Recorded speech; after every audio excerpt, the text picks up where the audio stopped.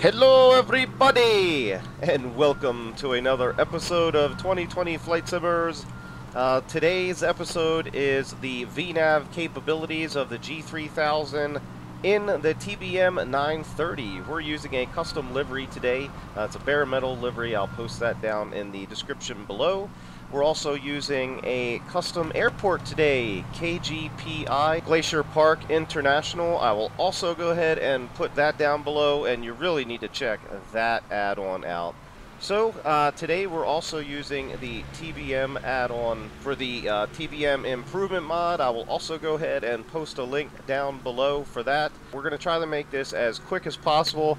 On the ground, we're going to get in the TBM, start it up, show you the flight plan. We'll try to simplify this as much as possible.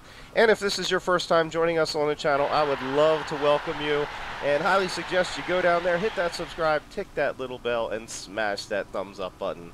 So if you want to know more about the TBM, the G3000, and the Vnav capabilities, stay tuned.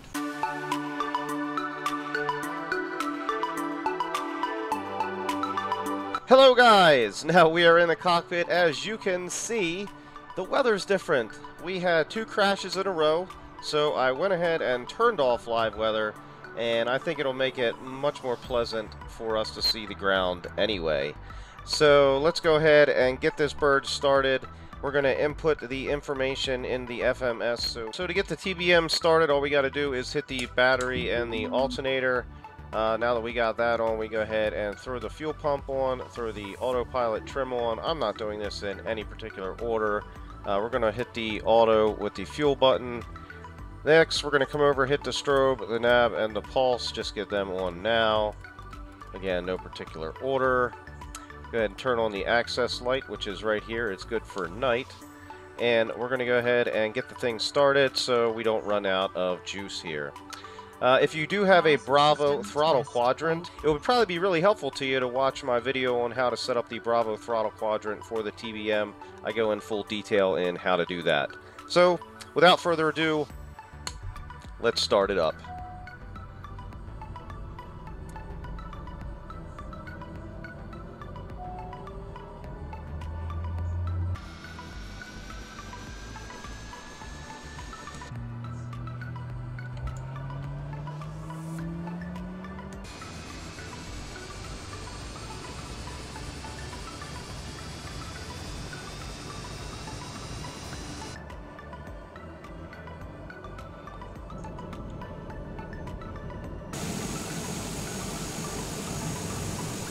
Wow, look at that view out there.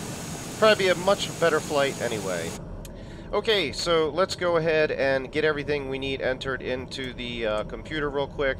I am not going to go through how to enter a flight plan in the computer because we've already done that on a previous video. All links will be down in the description.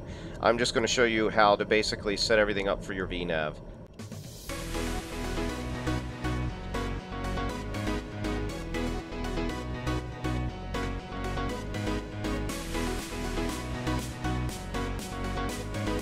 Okay, so now that we're back, we have programmed our entire flight plan in the computer now. Now I'm going to show you some settings you're going to need to turn on for the Vnav to be functional.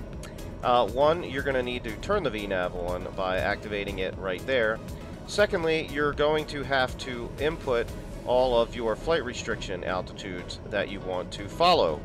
It's not going to automatically populate them for you, and you can easily find all of that information right online. I use a service called ChartFox. I will show you right here. So this is the approach plate, and all I'm going to do is enter all of my flight restriction altitudes into the FMS or GPS unit.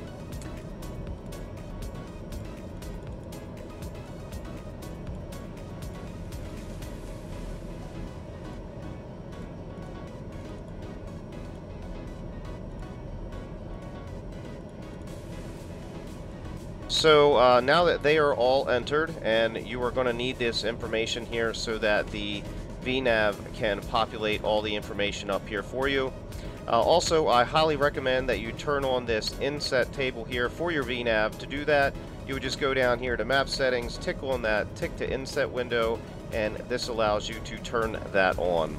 I highly suggest you do that. This way you won't have to continually look down. You can also go to your flight plan, to your Vnav, and this will give you the same information, but this is nicer because it comes up right on the screen. So to keep the video short, I'm going to cut the video as soon as we take off. Then I will try to get to 10,000 feet going southbound, make a U-turn, and then come up to our first waypoint at 10,000 feet, in which I will then come back at you guys and show you all the functionality of the Vnav. Again, I just want to kind of keep everything as short as possible. What you're going to see on the screen right here is a Vnav profile also pop up here for the Vnav glide path and also the vertical speed that we should be flying. So let's go ahead and get this bird in the air now, and we can get to our Vnav descent.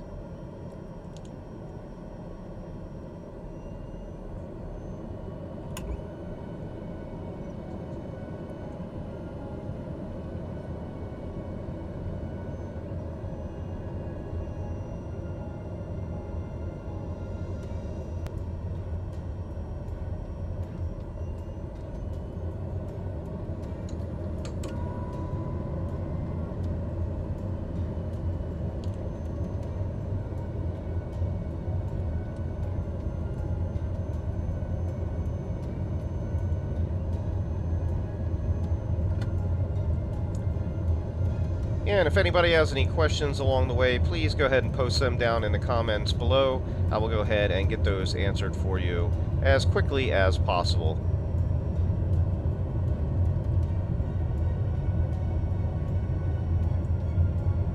So you're going to see down here in our Vnav profile, the first altitude that we have set here is 10,000 feet, and that is our main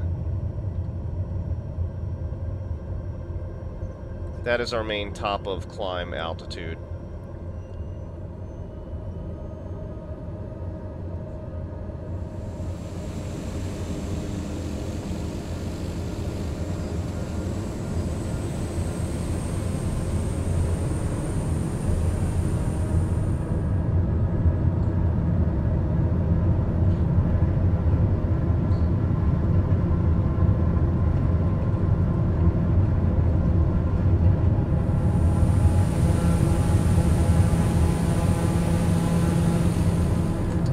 Positive rate, gear is up.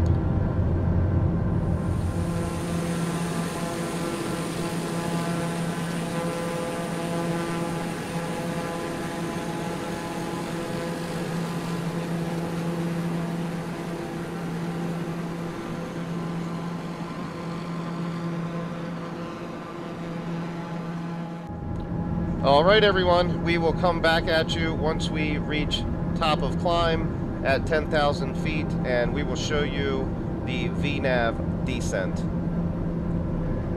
Stay tuned.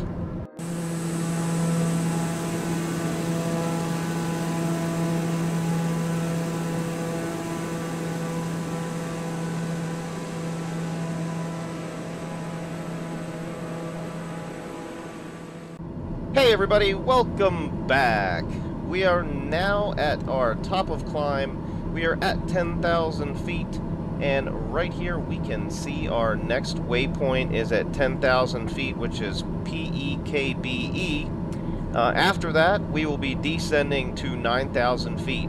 So, once we reach this PKBE,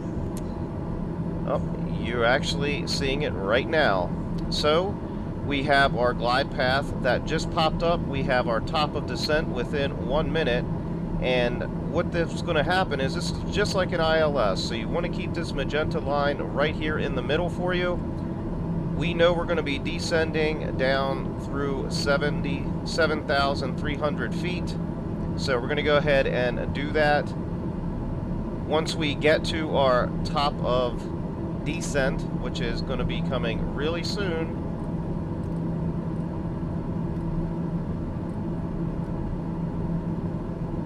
okay, it looks like the top of descent is right here in the GPS. So that is telling us right here that we have 33 seconds until top of descent. Our target V speed is 1,100 feet per minute at our current speed. Now, if we deviate from that and we fall off our glide path, this will correct us and tell us what the correct V-speed must be. And you also see that the glide path went up a little bit as it comes down. Here would be our target V-speed in the descent. So we're coming up that right now. We're going to go ahead and put in vertical speed mode. And we can now dial in and match this magenta line right here, the magenta arc.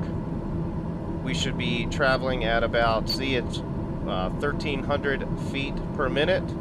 We're actually above about 100 feet. So if we keep this on that magenta line, this will keep us on glide path here.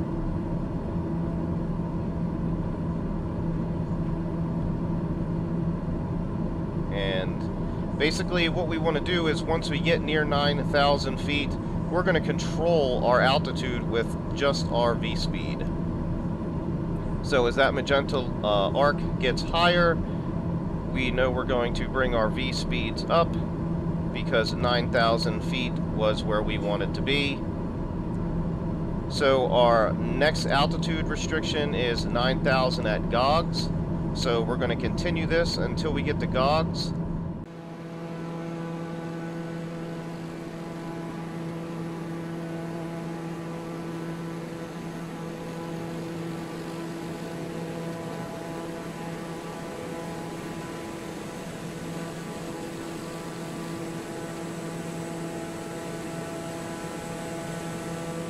So now as you see, the magenta line is up just a little bit from where we are. That's because our flight restriction is 9,000 feet and we are just below that 9,000 feet, but that's okay. We're going to hold this right here. Now, once we get to GOGS at 9,000, our next flight restriction is 7,300 feet. So as soon as we get here, 7,300 is going to populate in the Vnav window here, and it will also give you a V-speed target. If you're too late on it or you're too early, the V-speed required will be the correction to the V-speed target. And this will show you your vertical deviation from where you are supposed to be. So right now we are 84, 83 feet under where we're supposed to be at 9,000. But that's okay.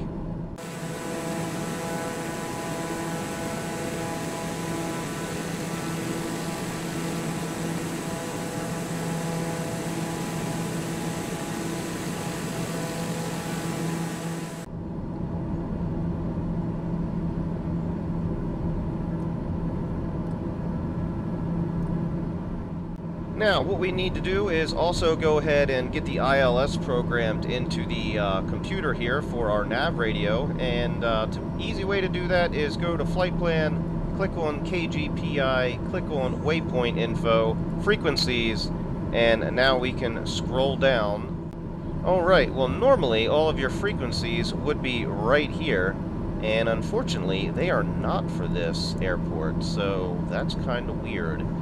So we're going to have to go ahead and manually enter, and hopefully it's correct. So 1115 transfer. That is the localizer frequency 1115. So hopefully it will populate in our Nav1 DME here. We'll see. This should get us in quite nicely as long as we're on top of our game and we don't miss it. So we've really got to keep an eye on it. And let's see, do we have any information here yet? No, nothing yet. So for right now, I guess we can just take in the beautiful scenery outside.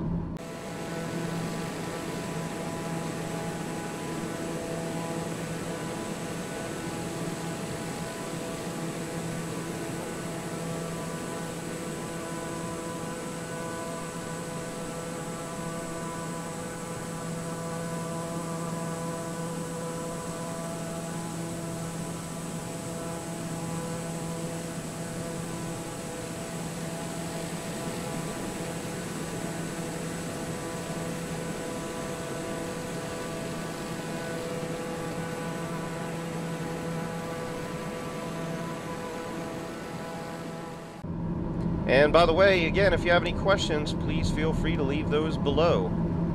I would love to get those answered for you.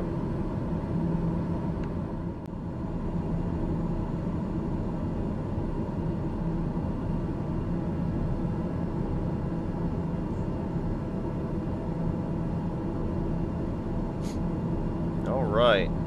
So it looks like the Nav1 radio did pick up the ILS. For some reason, the information is not in the computer system here, but as you see, the ILS is showing here. So what we're going to do, we are almost there. Once we probably get about a half a mile out, we're going to flip over to our Nav1 radio so we can pick up on the localizer frequency. Again, you also want to get you always want to get a good localizer lock before you pick up the glide slope and before you hit the approach button. Alright, looks like we're making our turn. We're going to put in localizer mode now. As you can see, our top of descent just went to 1 second, and top of descent now. We need to be right around 1,000 feet per minute. And that's right where we are, 1,000 feet per minute. We are dead on, as good as we can get. Alright, and we have picked up the glide slope right now, but we are not going to get a glide slope lock, I believe, until 5,800 feet. So it's important that we follow this descent profile here, and we keep monitoring just where we need to be here. Descending 900 feet per minute, 950 feet per minute. So we're going right about what we're supposed to. We're actually going to go a little bit more.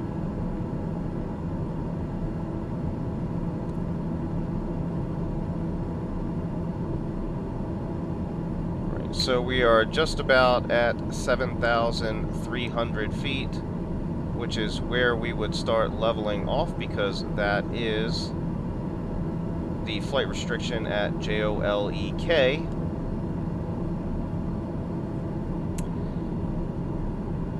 Okay, so as soon as we pass that, we now have to, our next flight restriction is at 5,800 feet.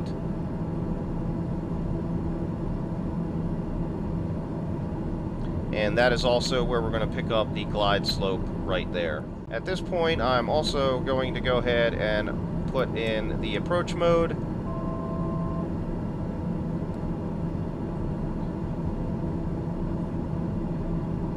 Add a little bit more descent to us, because I always like to intercept the glide slope from below. So I like to be below the glide slope so that when I'm coming in, that glide slope is coming down, and then we capture it at that point. But we know we got to be at 5,800 feet. We will be at 5,800 feet by the time we get to HOTRU, as well as you can verify that by the little arc right there. And we just now intercepted the glide slope. So we are now on localizer, we are on glide slope. We're going to go ahead and put our gear down, pull back on the throttles now.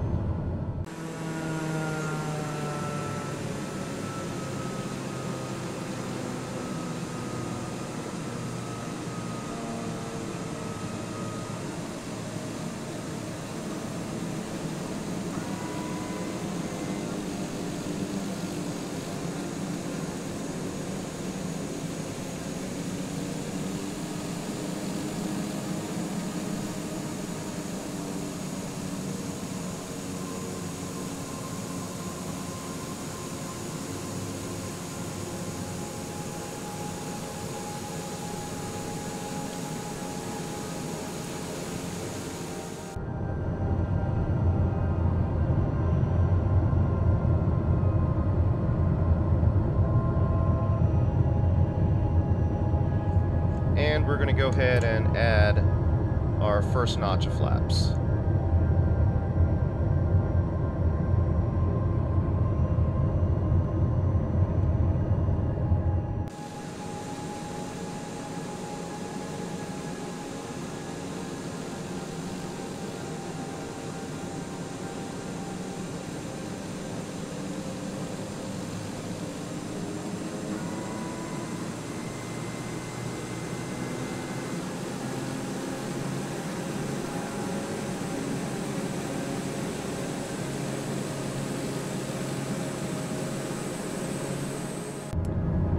And again, I hope you're enjoying the video today, and I hope you get some great information out of this.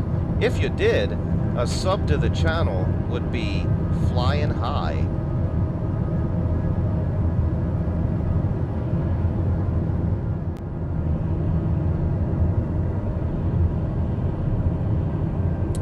Now, according to our screen right here, it says we only have 4 knots coming from behind us and from our side, but it sure feels like more than 4 knots of wind.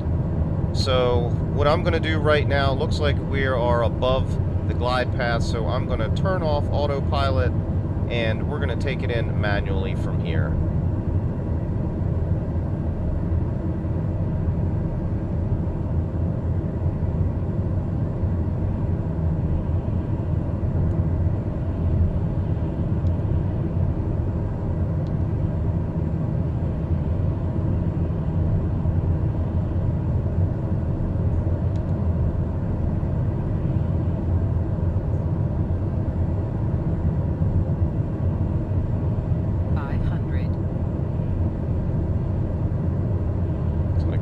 Just a little bit. Playing with the camera got me off. That didn't sound right. Playing with the camera pushed me off course a little bit.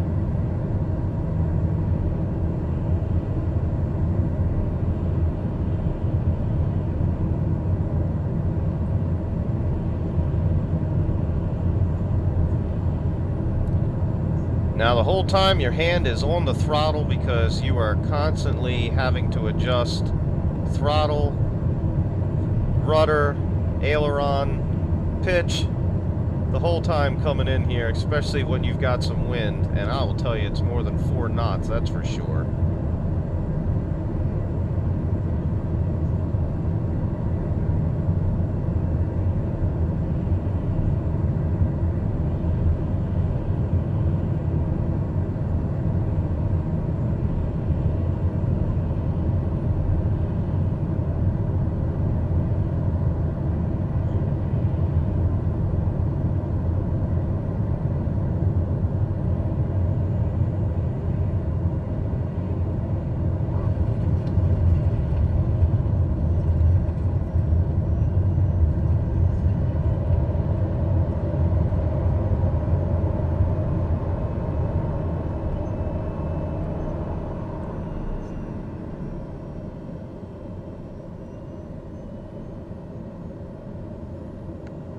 Alright everyone, so that is the flight for the day. I want to thank everybody for joining us. It was a pleasure serving you today. If you have any questions, go ahead and post those down below. I'd be happy to answer those for you. If you want to check out the airport that we're at right now, links will be down in the descriptions below. It looks pretty nice from here.